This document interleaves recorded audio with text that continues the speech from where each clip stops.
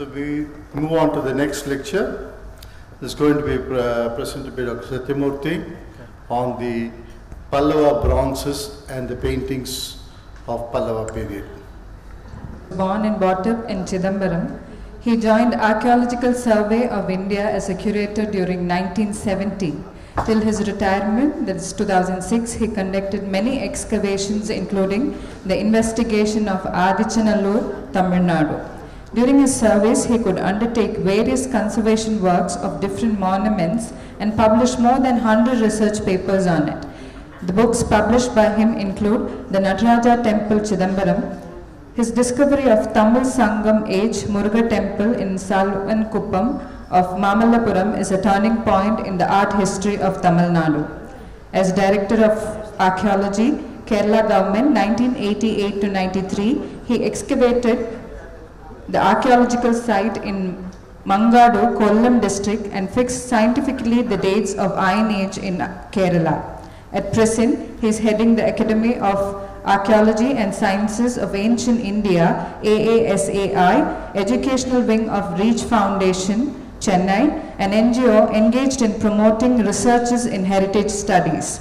He is also the Secretary of Dr. U.V. Swaminatha Iyer Library, Kalakshetra, Chennai, founded by Srimati Rukmani Arunde. He is also an expert member in the High Power Committee constituted by High Court of Madras for conserving the ancient temples in Tamil Nadu, monitored conservations of hundreds of temples in his career. The latest being the Hamilton Police Club in Coimbatore. His manual on conservation is the official law book for Government of Andhra Pradesh. May I now invite him to speak on Pallava bronzes and paintings. Namaskar. Idam Vishnu Treyadhanide Padam Samudhamasya Pagam Sure. Now, thanks to everybody who is organizing this event. And also I am very much happy to share some of the things which I could come across entire my service. Because when especially Gurumurthy requested me to talk something about these bronzes of this Pallava period and also paintings, I told him this was a little enigmatic problem. Because fixing date for Pallava bronzes is always cumbersome or rather not accepted by many scholars.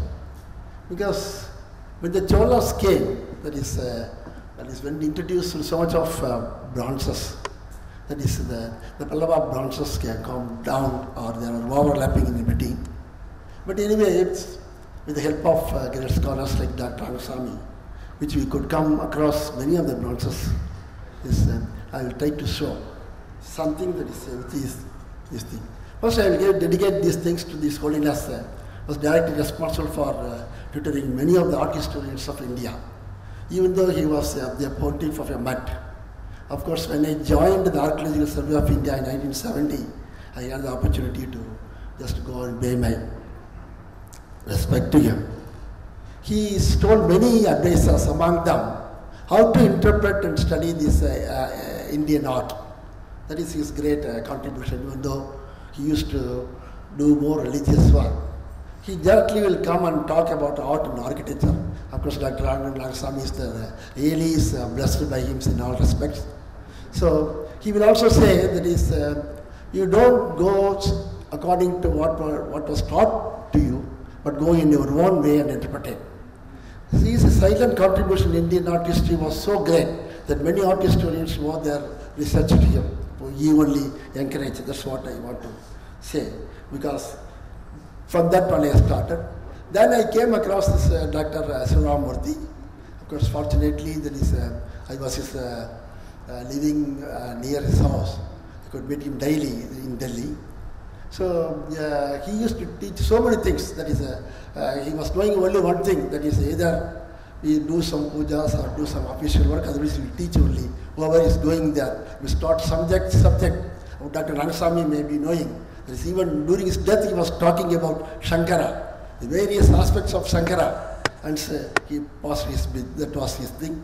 Of course, the art is poetry, and all poetry is art, but there are so many things. Now, since the time given to me is 50 minutes, I will just try to just categorize my talk on this introductions to Indian dances, because this event or this lecture is not for the scholars.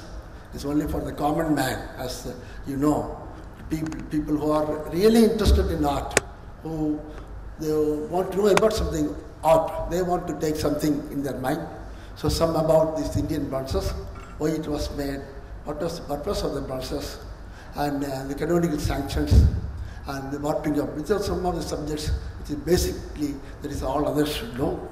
And short chronological survey of analytical study of these bronzes.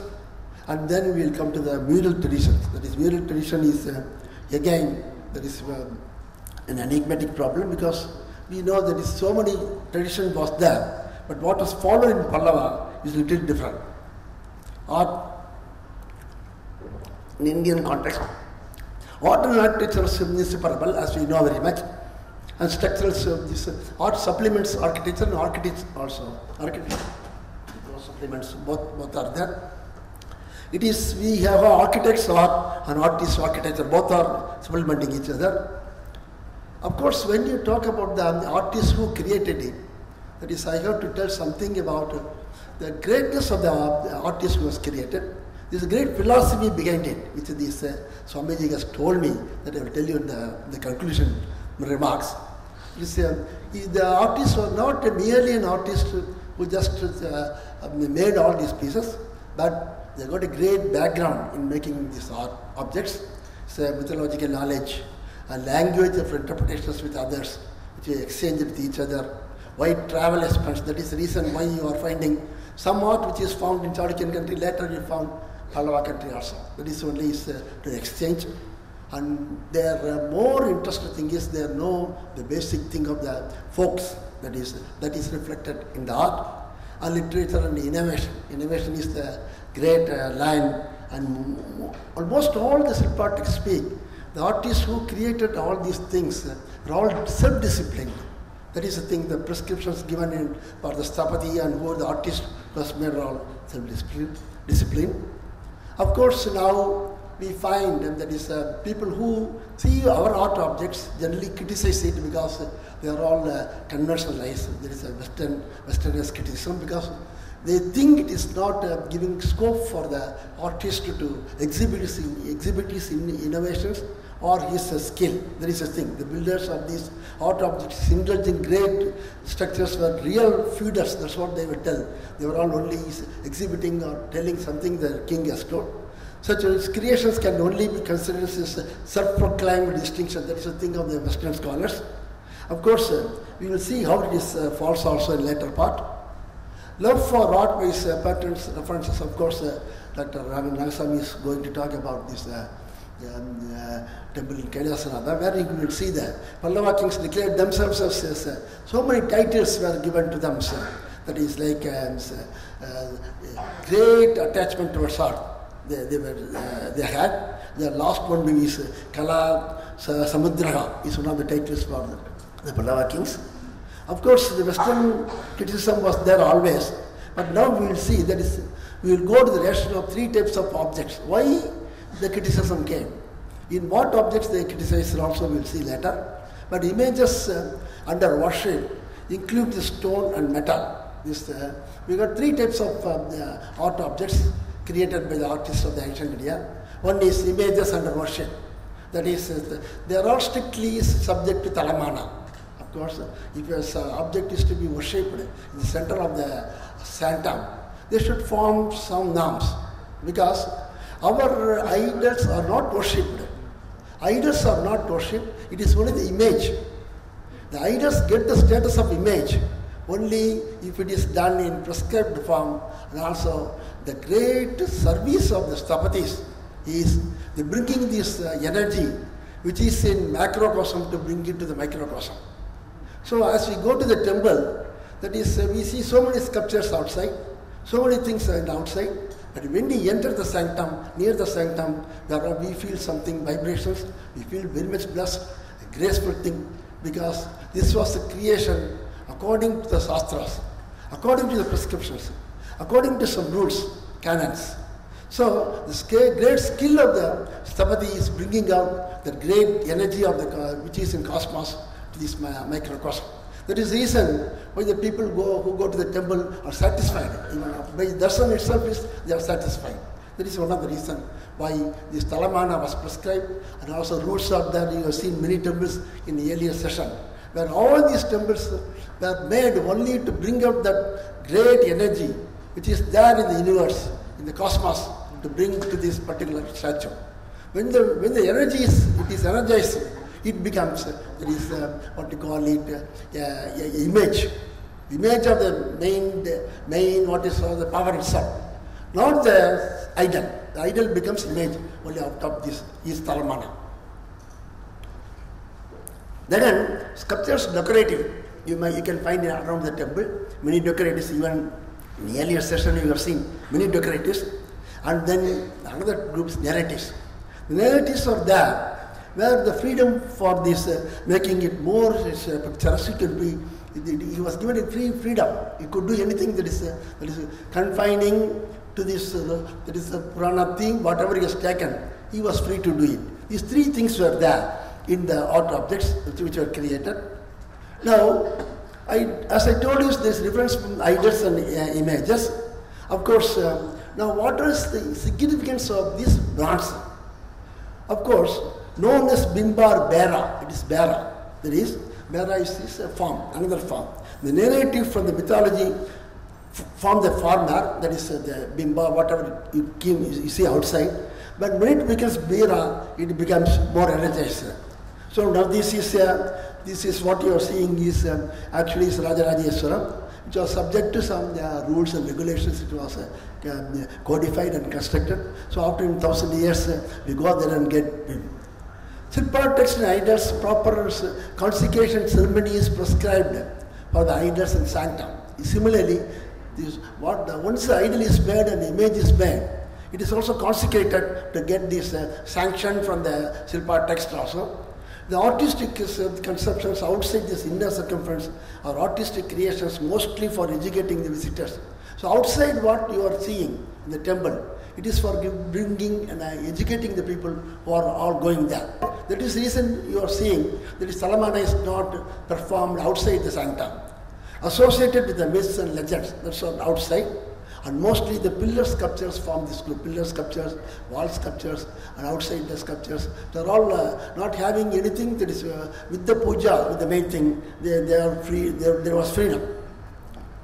Of course, what are the things which they have selected for this thing is Sila, Daru, Panchaloka, Ashtada. These are the sculptures made in ancient India.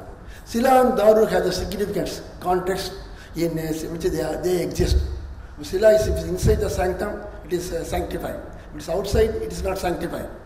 Installed inside the sanctum or in the position of Panchayat and Akoshta Devatas, they are lively, they got a life, they energize everybody.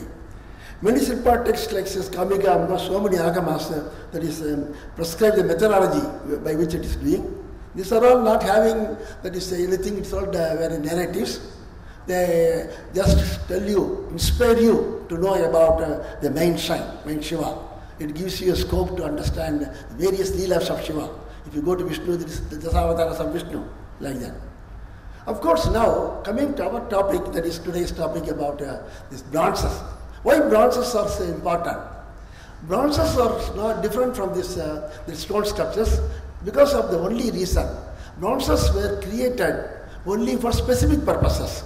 Bronzes were cast as Utsava bearers or processional deities representing the main prime deity, and they have a functional aspect. Of course, they are not merely created, they are created representing the main deity itself. Of course, the text like Vishnu Samhita, that is provide equal status to the bronzes as the main deity. Of course, even if you go to the temples, if you go to Kerala, they still observe that is, if the processional deity is taken out, there is no worship to the main deity. They will close the main deity. Again, they have to come back and transfer the power to the main deity. The main powers in the main deity is taken to the processional deity, and the processional deity is taken outside. So during the procession, there is no that is power inside. It's supposed to be no power. This is Vishnu Samhita is very perfect, and this is being observed. That is in many of the temples. Considers lively God, the stakeholders have the emotional value. That is the reason why these branches are very important. That is because it is equivalent as the main deity itself. All religious ceremonies are observed for this also, utsavas. So many things are observed as the main deities having the importance as it is there. Individual cases like, of course, we are having in Tamil Nadu, some temples, in Nataraja temple in Chidambaram, and many temples there were, including the Ayyappa temple in Sabarimala, where the bronze itself is the main deity. Of course, this is a very valid point Dr. Laksa Misar to get back this Sivaparam Nataraja. Of course, he fought that this is a continued practice. That is once it is installed, it is lively. That is, the bronzes were installed inside only with the specific purpose of that is having the worship. He proved in the London court, in the courts, that is, it was having the same status as it was there when it was consecrated. One of the reasons the court appreciated his argument and gave back this the great is to Nataraja pieces of that is Sivaparam and Parithiyo. Of course, these are the decoratives, varieties. We find many varieties. They don't know much these things. It is only to know about the mythological aspects. Innovations in Indian art, subject and specifications in Shilpa text. Of course, we find the innovations as I told you earlier. Artists could exhibit skill and innovations, that is in subject to that is certain conditions. His interpretations of sculptures are as microscopically viewed in that background only good to see it. But you should not see it that is isolated from the temple or isolated from the mythology. Mythology is there, but that is the reason why each and every school has got their own that is a difference in exhibiting some of the things, some of the narratives, some of the Purana things. Of course, the Pallavas in this particular case are also very superior. We find, of course, I was with Moorthy. He used to say that is Pallavas had a great tradition of copying these the earlier paintings. Of course, according to him, this worship was only that is in the painting form, in the earlier form. So the Pallavas, when they introduced the stone medium, they had the great advantage of copying it from this, or having the visualizing, or having the exercise of doing it from the paintings. So they made it more that is animated things. You find the Makshasa Mandir or any other thing in Mahabalipuram or even the early Pallava scholars, they were all animated, just like this modern animations done in the TV or whatever is there, they are animated. But when the Cholas came, this animation stopped, so they could do more in the bronzes than in the stone sculptures. That was his conclusions. A comprehensive approach is needed to understand the theology behind it. Of course, Arjuna's penance, of course, you would have seen it yesterday also, how it was a very wonderful thing. This is easy, as you have seen in many of the places, it's all animated. That is, the characters speak within themselves. There is interactions, there is a response. If she is shooting, that is how this Makshasa is looking at it. This animation was the great contribution of the Cholas of the Pallavas in stone. Of course, we find very less in the later period. Of course, coming to our period, Taranath, there is one of the art critic, 1608 itself, he wrote about the Indian art history. Wherever the Buddhism provides skillful artists were there, that is, according to him, that is, they brought this, the Buddhist people brought this artist scheme to especially to South India. And the Malaychas, when the foreigner came, especially the Muslims came for ruling, of course, Mughals came, that it disappeared, the artists disappeared. Later, unskillful artists came to front. That is the reason why we are finding, that we are not finding this as it was in earlier period. Of course, coming to our today's talk about this, the bronzes of Pallava period, this Buddhavani bronzes is supposed to be one of the earliest bronzes. Buddhavani is a place name. A rich collection of Buddhist bronzes of 1 feet to 2 feet have been discovered in the excavations in Buddhavani, Krishna district. It was reported in 1920 or 25. So from that time it was also, most of them have gone to the British Museum. Probably we don't have any piece in India. Datable to this 6th century CE, hence earliest bronzes of South India. It's also not only merely Pallava bronzes, it's also supposed to be earliest bronzes. Of course, Treasury Wala collections, another collection from Treasury Wala was having one beautiful Sivakama Sundari, that about the Pallava period, but of course it was not published, only it is reported in this Treasury Wala by one of his reports. This work was lesser artist than those of that is carved in the rocks of Mamallapuram. Selvakrambich, who could see both, she compared it with this art of Pallavas of the Kanchipuram and said that is lesser, we cannot take it as a Pallava one. Because when the bronzes are made, you cannot expect the same thing as in stone. We will come to it a little later. The plastic conception is intimately related to the derived from Pallava art. Maybe he is telling, again he concluded the probability of accepting it, because the conversion of the stone into that is bronze became a little enigmatic problem. Kuvan Swang has reported when he visited 640, found the country of this area studded with hundreds of shining sculptures, maybe the bronzes at that time, because the bronzes are slowly later than the stone sculptures. Canon's process, we got Manasasara talking directly about this bronzes, that is Madhu Chistam, that is Vidhanam. Vidana means that is, that is, it is not much to talk about this, but you know very well that is once the wax model was made. Once the wax model was accepted by the donor or the man whoever is making it, then they will apply a coat of clay with so many ingredients, and then mold will be made. Then the mold will be melted, and over which this, what you call this metal will enter. So it becomes Madhu Chistam. It is solid way of casting. There is another way of doing it in reverse way, that is the hollow cast. But we have got mostly solid cast only. This is in our metal images are made of from wax only. So that is reason why we say Madhu Uchishtam, that is Uchishta of the Madhu. Alloy of copper, tin and lead and silver. These are the 5 things. Of course, silver and gold may be only traceable and is also not found. Of course, even in the Pallava period bronzes, that is which were recently scanned by some of the chemists, they could not find the trace elements of even silver and gold. It is mostly this lead. That is, zinc is found traceable in later period. That is the reason, that is why the later period bronzes have been taken with more zinc. If you just take microscopic examination, you can find the thing.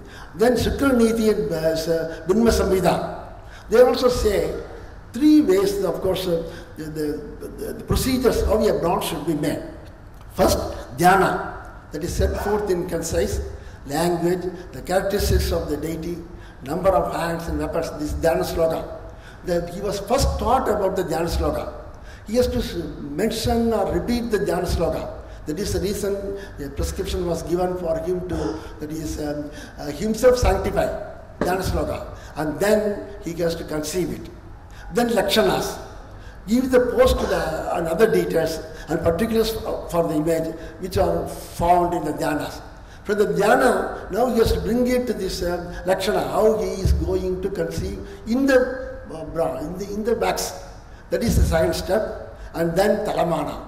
Then he has to come for the measurements. That is for each and every one. Of course, it is more the technical details. I don't go into this because talamana is decided on many aspects. One is, the first aspect is this what you call its face. But there are some the text which speak that talamana can be the angula of the donor. Angula means this finger. This finger can be the basic unit for making the bronze. That is the reason given in some of the Silpa texts also.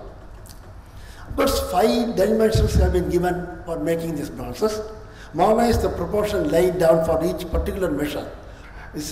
What is talamana? 9th, 10th. Of course, Uttama means 10th. Madhyama means 9th. So, talamanas have been given. You can reduce it. Of course, if you see it varies from community to community, it will differ also. Pramana is the breadth of the horizontal extensions. How it can be divided, the face is like that, how the breadth can be there. Unmana represents the height and depth. Again, the height is very important. That is, it is decided only on this basis. And Padimana is the measure of the circumference. Circumference is how much it can be. That is, he has to decide. Because then only it can be made in wax, which he has to convert into metal. Upamana is the relative measure of the different parts of the body from each, because you know very well when a bronze was made in ancient India for worship, at least there is 300 measurements have to be checked up, cross-checking has to be done. You can, Umapati has not come here, you can ask Umapati. That is how the bronze can be made, even for ordinary sculptures which are under worship. For bronze, there is not only 300 measurements have to be cross-checked. More than that, he has to make this, he has to give a scope for cutting also. Once the bronze is made, unlike stone is made, he cannot change it.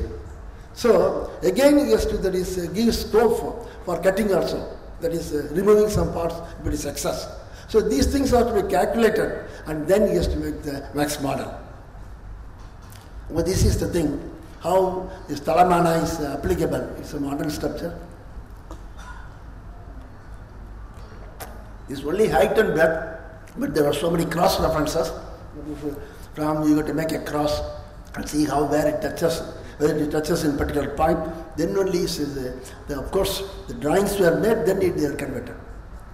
Of course, the earliest Pallava bronze as we see, of course unfortunately that is I am unable to produce some of the original figures, because unfortunately I lost some of the records in the last flood in Chennai, some which I gathered and kept it, I lost it in the flood. So anyway I am managing. So it's a Buddhavani bronze, this is Buddhavani bronze. This is from Amaravati. It's a find from near Amaravati painting, similar to stone sculptures of Nagarjuna. Of course, we can compare it. It is now in British Museum, dated to the 4th century AD. Of course, in Pallava area in Andhra Pradesh, not in Tamil Nadu. This is again from Amaravati, now in British Museum. You can see this usual Vyakana Mudra is not there, which generally they find in these North Indian sculptures. Here you can see Abhaya Varda Mudras is very, that is which you can see in the later in Brahminical sculptures also of the early period. It's holding the draperies like in Nagarjuna sculptures you can find. He's holding in his left hand. So more the very serene figures. As Pallavas of Kanchipuram says they have made so many bronzes. We have some other school they have to come, because generally it's Bhakti movement derived them, both Saiva and Vaishnava Bhakti movement. So gave them more scope to, besides the Vedic Puranic pantheon of the deities, they are going to bring it to the scope. So they have to give the bronzes also equal importance as that of the stone. Metal craftsmanship just started, and the quality could not be compared. That is one of the reasons which also says that you cannot expect the same thing as it was in stone, because first time it is coming. Of course, there is a reason, one of the reason why we are finding it enigmatic problem for designing it. Is Perundottam Vishnu, that is in Tanjavur Art Gallery. You can see as he is there in stone sculptures, many of the stone sculptures. He is dangling Kundala. There is very beautiful Makara Kundala. Flowing Yajnabhavida over his hand. Of course, generally this Saundarajan will name it only is Nividi. There is 3 types of putting the Yajnabhavida. One is the Upaviti, that is generally over his wearing is. Nividi is over, centrally it should come. But here this aspect is maybe changing to central one. That is his interpretation. And then Prachinavi, that is only for the Pitrukaryas. So these 3 things they are there. But this is a flowing Yajnabhavida. We find in sculptures also, in Pallava sculptures also, that is in many of the sculptures. This is one of the beautiful bronze of Vishnu, showing loop of Uttara tied over the waist. You can see a very long loop. And Kiritas stopped with a band like this. This Kirita is beautifully, there is having a band like a thing. Even now they decorate Vishnu like a flower, with a flower like that even in most of the temples. smiling face indicates is Adbhuta. It is Adbhuta. You can see near, you see the real figure that is in the Tanjavur Art Gallery, it is Adbhuta. And draperies, this is a very important aspect of this Pallava bronzes. You can see this drapery, that is a double kacha, that is vogue even in North India now. South India it is stopped. We have single kacha only, double kacha, that is usually very flat, you can see. And again, another bronze, that is here Kambu Griva, that is as described in this Shastra, in the earlier one also, you could have seen it. There are some lions which have been shown, lions which have been shown. This is one of the beautiful aspects of Vishnu, as described in the Puranas. Of course, Skanda necklace, as you see in the stone sculpture also, is very broad. And also there is absence of course, this is in earlier bronzes we don't get Srivatsa symbol for Vishnu. Of course, Yajnavedha with his pearl stature. Of course, Yajnavedha is again another peculiar thing in these bronzes. It is stitched another pole-like garland over his neck and right hand. Of course, broad Udarabandha. Udarabandha is a little broad with a loop, as you are having in any other stone sculptures also. This is a Trivandrum Museum bronze. Of course, it was lying in the corner. Of course, it published in the Madras Museum catalogue. But unfortunately, when I went there, that is for classifying some of the other bronzes, I found it was not given importance. It was lying in a corner. Of course, it was only 9 to 10 inches height only. Very beautiful bronzes. That is how, of course, original photo, I lost it. But it is a very beautiful bronze. If you see it, you will be taken away. That is how the artist could make, that is so much of artistic influence, aesthetics, seen in a small bronze like this. It is so beautiful. Of course, I asked them to exhibit, but so far it is not exhibited there. Because Trivandrum bronze, you can see. This, again, there is another Trivandrum, there is another bronze. This is under exhibition. Of course, there is a dispute whether we can take it as Vishnu or some other figure, because the attributes are absent, it is broken. Of course, it is also similar to that what you have seen earlier, with this your drapery and also having this Yajnabhavita, Mukta Yajnabhavita. But necklace is little different, having another loop-like designs below that main broad necklace. Makarakundala is beautiful. Of course, this is also stylized and carried as beautiful. But unfortunately, sir, we cannot take it as Vishnu of Pallava period, which is a Holocaust. It's a Holocaust bronze, but it is having very interesting bronze. It is under exhibition in the Trivandrum Art Museum. Of course, Makarakundalas, Kiritam, these are some of the things which you can distinguish it from other bronzes. Says Mukta Yajnabhavita, first time coming is right hand. Of course, necklace is little different from which bronzes you have seen. Double kacha, that is as you have seen, this is the two sides kachas, having not a flat one. Holocaust, that is dated to 8th century CE, Pallava period. Now again we are coming to another group where the Pallavas first started doing it. They first found that is the Siras Chakra. This is Siras Chakra. The Siras Chakra is the bronze when it is warped. That is actually the metal will pour from the top, from the head. They will make a hole and put this in the cost. They will put it. As they put it, the metal will spread. So the spread metal will be used as a Siras Chakra in about 8th and 9th century AD. Because later it became an ornament. In Chola bronzes also can ornament. They added that. They can fix it, put and fix it. But in Pallava bronzes, it will be part and parcel of the main bronze itself. That is the early period. That is a very interesting aspect. You can see again this Yajnabhavita different. That is for the later period, the sculptures. It's a Mukta Hara being tied to Yajnabhavita. That is an important aspect. Of course, this is again similar to that we are having in Madras Museum. This is again a Maitreya, maybe a Maitreya sculpture, which is a Buddhist origin, maybe late period. Again, this is Asana Vishnu, same like that what you have seen earlier, but seated. that is a Varida, what you are seeing in the earlier is now had. Yajnabhavita with cusp. That is very important aspect as you see in the sculptures. You can see the cusp here. That is Yajnabhavita with the cusp in bronzes also.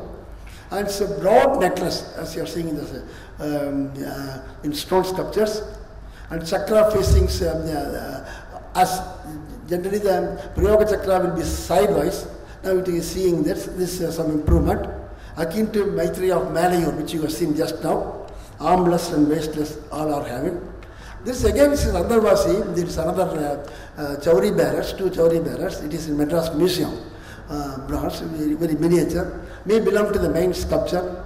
It is very difficult to say whether it belongs to this Brahminical group or Buddhist group, both are similar. But here they have done a wonderfully beautiful miniature bronze of about 9 inches.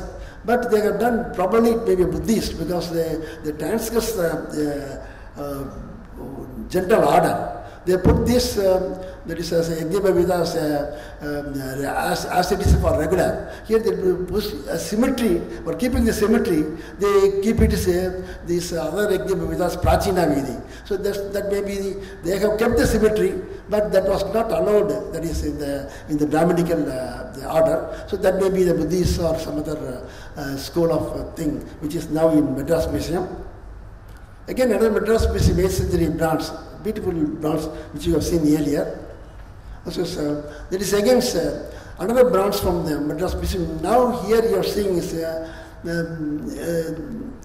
Gada. He is holding, not holding it straight, he is holding in lateral. There is a thing which is improvement from that, but other things are like the earlier bronzes. Graceful look, again another. Here the importance of these bronzes of Pallava period. Up to this even early Chola period is, they will have a graceful look, not Vanchita Anugraha. They will not have a plain straight, that is what you call it, Anugraha, what you call it, Abhayagasta. They will have its little slanted, even sculptures you can see. They will see that is a type of things, little slanted, but it is very graceful. That is, you can see that. And you can see in many other bronzes or sculptures also. But as days goes, it will be straight, and as this 13th, 14th century in Vijayanagar period, it will be straight. It will be more conventional. It was not conventional. It is very, very what you call graceful. And so Bakar Kundalas and Gada all as in any other bronzes. And broad necklace, as you are seeing, Yajnabhavita cusp, and 3 are not, as in any other sculptures. Is close view, how beautiful it is. Another thing from Chauri Baran maybe, of course from near Salem, it's also in the Madras Museum. It's only female attendant. Of course, it's scarcely ornamented than the other sculptures. Of course, unique hairstyle, you are seeing the mandala. Lower garment up to this knee only, not below, representing the female attendant of the male sculpture. That is also Nanilam Toilet, near Nanilam Toilet. Not beautiful, most beautiful, that is figure ever created on Shiva. You can find that is Pallava period. Knots, it is having a Jada Mukda, a round face, and Kaspara Vastra, Yajnabhavita over this, as you are having Kaspa also here, as any other. Patra and Bakarakondalas. It's a Jada Mukda, but it's having over it a flower is there, the Buddha flower. Which you find is conventional in later period. Necklace broad but plain, and conspicuously you can see the necklace here, as you are seeing anywhere. You can see, yeah. Lower left hand holding sarpa. That is this is the thing, only thing which he is holding it. Of course, we will come into this little later. Of course, style of holding in Paraswa and deed, as in sculptures. The Pallava period bronzes also hold this Paraswa or Pallava or even Shanga and Chakra with only 2 fingers. They don't hold it as in any other sculptures of later period. They hold it within 2 fingers. I can see the closer view. Yajnabhavita is also as in any other sculpture.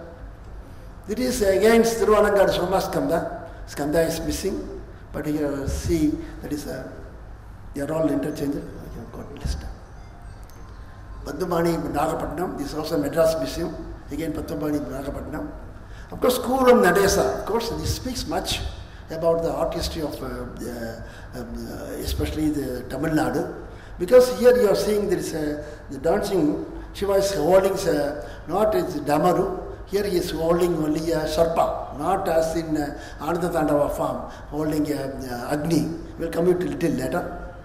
Of course, what happened, that is during 6th, 7th century AD is the Tirunjana Sambandhar, that is, you know the episode of Tirunjana Sambandhar. And his, there were two parallels, that is traditions in Tamil Nadu, especially one Agama tradition, another was Vedic traditions. The Tirunjana Sambandhar being a Vedic child, that is, was the first child to make his father to accept these Agama traditions.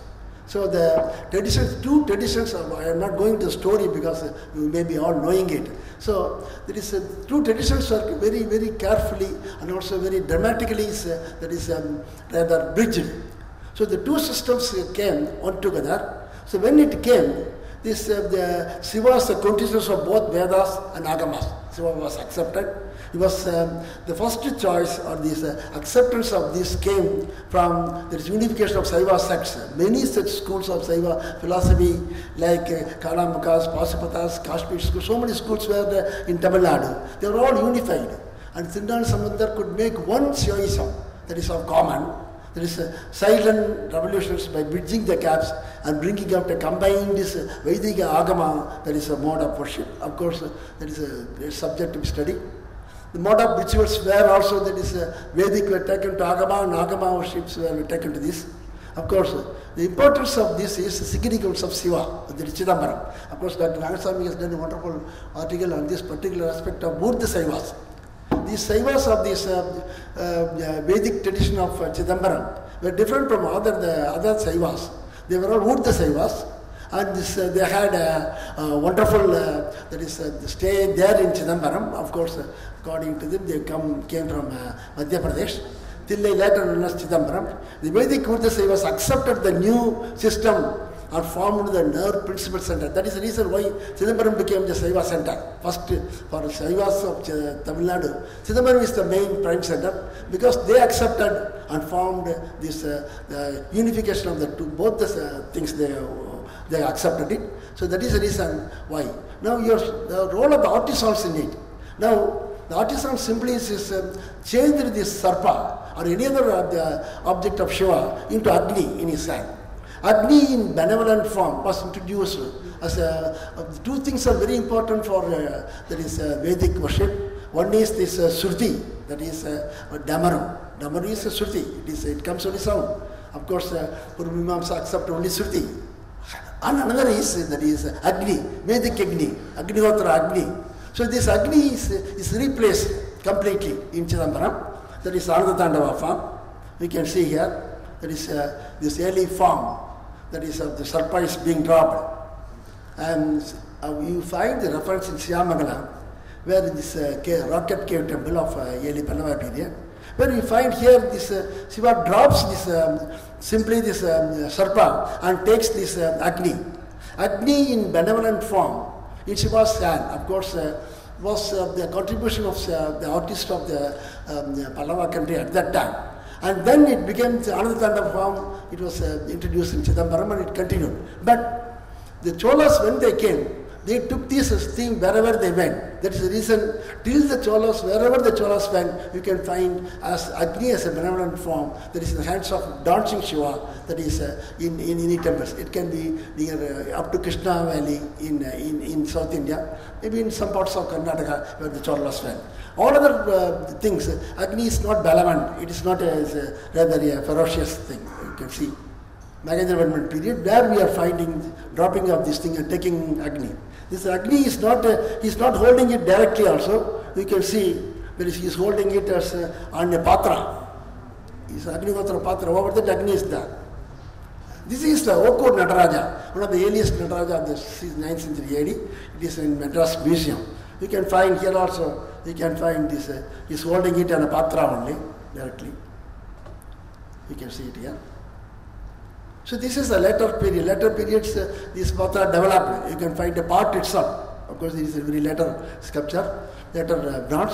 You can find, but it started there. That was the great contribution of the Pallavas. You find here also, you can find You can find. It's not directly, you will not directly hold it till 12th century AD, you will hold it only on one of the patras.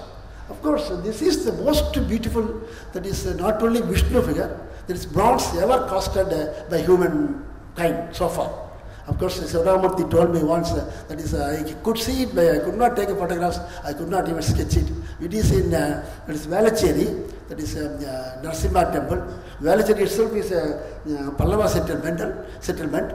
But there you find this, one of the earliest temple of Chennai was there. It is Sathya temples. Unfortunately, they pulled it down and made it a new modern temple recently, last 2 years. Very unfortunate thing. But this is the most gracious Vishnu so far produced, we can say. If you see it, go and see it directly, you will feel the grace of him. You can find that is a graceful chakra, and also you can find his hand. Hand will be not as conventionalized. It is just like in Indian Pallava period. There is there also all other ornaments, as this necklace and his drapery, the bilkacha, and his eyes, Makarakundala, all beautiful. There is no second figure equal to this in the world we can climb. You can see it's unparalleled. Above the early period, so gracious figure. Then you find this is a continued process. Now, recently from Reach Foundation, we helped the people to construct one of the lost temple in Parameswara, Chaturvedi Mangalam, near Chennai. There we found, when we were digging for this the foundation, we found the same type of Pallava blocks. The earlier Pallava is 3.5 feet high. We don't have taller figures. Of course, now I come to your figure, that is in Singanallur, not far away, since you are Coimbatore. This is one of the very great figures created so far also by the Pallavas. You can see the bronze, of course. What you're seeing behind is a larger form of the Pallava bronze. It is a Trivikrama. As you see in sculpture, you can see it in bronze also here. See, this was published long back by Gladman Swami. Of course, he gave the first film that it belongs to Pallava period. The earlier scholars, of course, Soundarajan fixed it even earlier, 7th century AD he told. But anyway, it is one of the beautiful figures so far created, because why we say Pallava is because there are some of the scholars who have taken it to Chola period. Of course, PRS and so many people. You can see when the Pallavas did this Trivikrama is very important for Indian art history, not only Indian art history, in Indian religion also it is very important. Because the passage which I quoted to Idam Vishnu Chakrame Tredhanitade Padam Samodhamasya Pagam Sre, this Vishnu is worshipped by who was raised his head, measured the universe into 3 feet. But the aspect behind it is, before the introduction of Ganesha, this was this obstacle remover. Because you look at, you know the story of Mahabali. So Mahabali was performing the yajna. Nobody there was ready to accept this, this dana, which he gave. Because prosperity was there. No Brahmin came ready to take. Then Vishnu came, of course, Samvara is one of the purposes. Vishnu came and he completed the yajna. He took the dana. Then he did his own way of taking the dana. But this is supposed to be this is also in the Vedas. It comes in the Vedas. This passage comes in the Vedas, Rig Veda, Nijur also. So it is supposed that is Trivikrama was the obstacle removal in early period. Even in Vedic Yajna, now if you go and sit and see any of the temples, if there is an obstacle, if they even make a break, they will tell this passage, then only they will start the Vedic hymns, continue the work. This is one of the important aspects. So this is very important. How it came to, from Tandai Malaram to this place is not known. But you see how these others have shown this, what they call Trivikrama. Of course, they lifted his leg. What is about either 90 degrees or not 100 degrees. This is also not far away, the Namakal. Here you see many things you can see here. See the difference. This is the from Pallava monument, Mahalibram. His rise is only 30 degrees. His rise is so high. Here he is being worshipped. The same angle you can see here also. This is Pallava tradition. of keeping this same as in stone. Of course, the Pallavas, even later period also, they had made many such figures where this raised. Of course, balancing, I'm not going into details. Now I'll come. Time is short, I'll go to this paintings aspect. Of course, the paintings, only two places we can talk about Pallava paintings. One is this Panamalai, of course, where it is retained. Most of the paintings are lost because of the age and also because of the, we can say, not conserving properly. The panoramic view of this one of the mountains. This is the inner side of the Panamalai, Thalagirishwara temple, inner view later. These are the shrines. Shiva is seated. You can find this colorful. The entire Pallavas had a earlier tradition of coloring the entire monument, the entire temples. You can see here, entire thing. Here all you can see this. You can see that is they have given a coat. But technically, so we will come to a little late. You can see. They have given two coats. Here also entire temple was just plastered. That is lime unpainted. Techniques is, as we know, there are 4 points wood carrier which supports the painting, and the ground on which they make it, and the pigments which they use, and the binding medium. These are some of the things, classifications of the scales under which the painting is studied and formula is made. Pallava periods we get 2 layers, rough plaster and fine plaster. Of course, it varies from 1.5 mm to 4 mm. It varies also. Purely clay, of course, unlike the earlier paintings of even Ajanta or even Ellora, some parts of Ellora, Ajanta also. They used only where the sand or earth. Here they used only the lime. Pallava used lime only as a ground.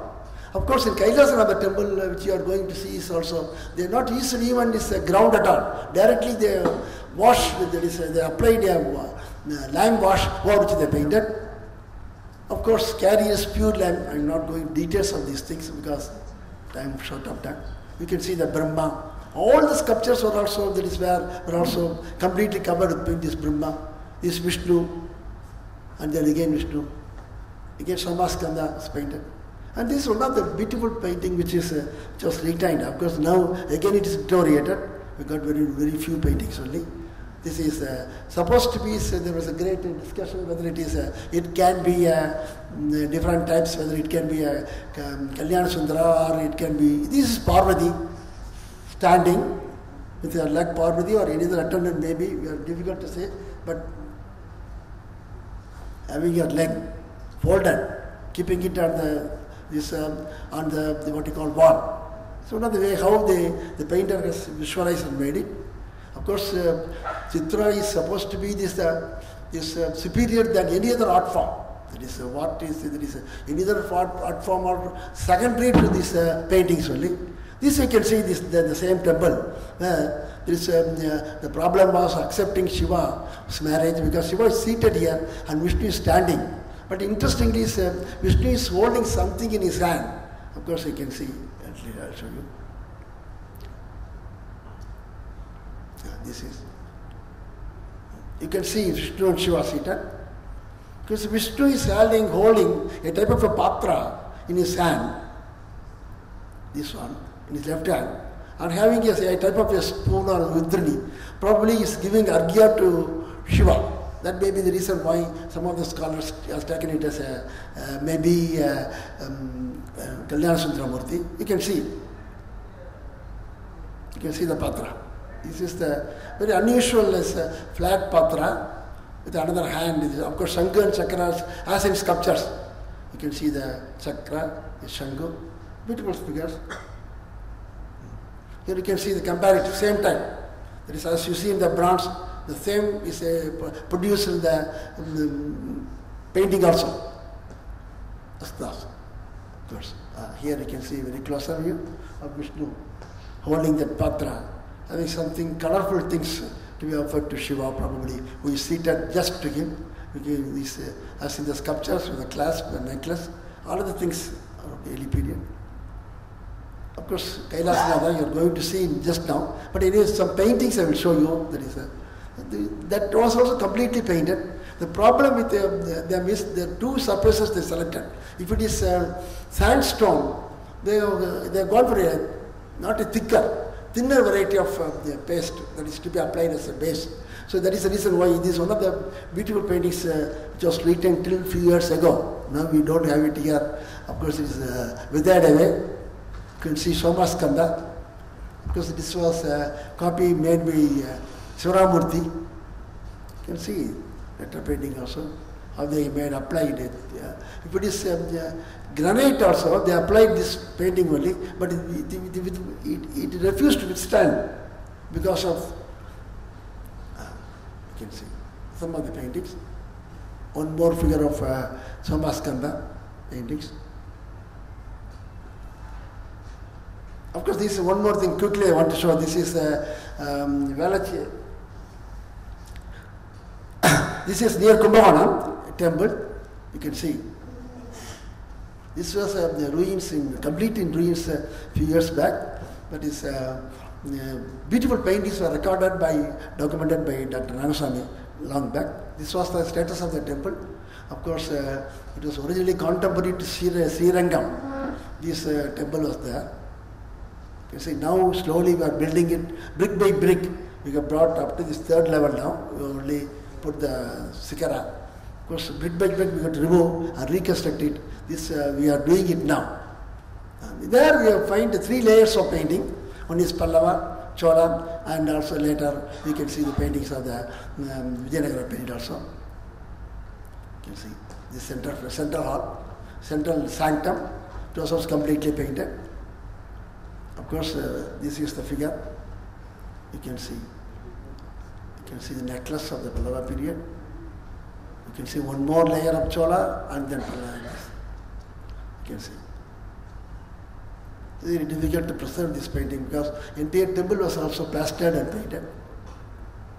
Of course, Pallava artisans with these minor micro specimens, one could imagine how this colorful Pallava temples bloomed few centuries ago. Of course, before I conclude, I want to say that the artisans not only produce these things, according to this Mahaswamiji who told me, they have a philosophical aspect also. That is, you think when you see a stone, you see it only a stone. But when he makes a carving, he actually perceives a sculpture inside. So he removes that is which is not required, which is not sculptures. So like that is we should also remove, that is whatever which are wicked. That is this according to him, it is the neti theory of Advaita. This Advaita, if you want to know what is the Almighty, what is the Parabrahma, you cannot perceive with all these things, but you can say that this cannot be, this cannot be, this cannot, neti. If you remove these things, then you can understand what is original. So as the artist could bring these sculptures back to us, which we could not perceive, but he perceived, he removed the unwanted things and he brought the figure to us. Like that, you remove all the things which you lift yourself and remove it, then you can achieve the great spiritualism. See, that's what he told me also. Then finally, this is the great Advaitas in every sculptures. That's what he used to tell me. So thank you all for presence, and I'm very much thankful to Guru Moorthy for giving us opportunities. Thank you all. Thank you, sir. The session replicated a bronze statue chipped in such a way that it sharply revealed the mystery of many century-old religious history. May I request Rotary Vijay Kumar to kindly come over to honor the wonderful speaker of the day, Sathya Moorthy, sir. Dr. Sathya Moorthy had really given a wonderful lecture on the Pallava bronzes and other things. He dealt it very elaborately because his knowledge is widespread because of his experience. Thank you very much, sir, for the wonderful lecture.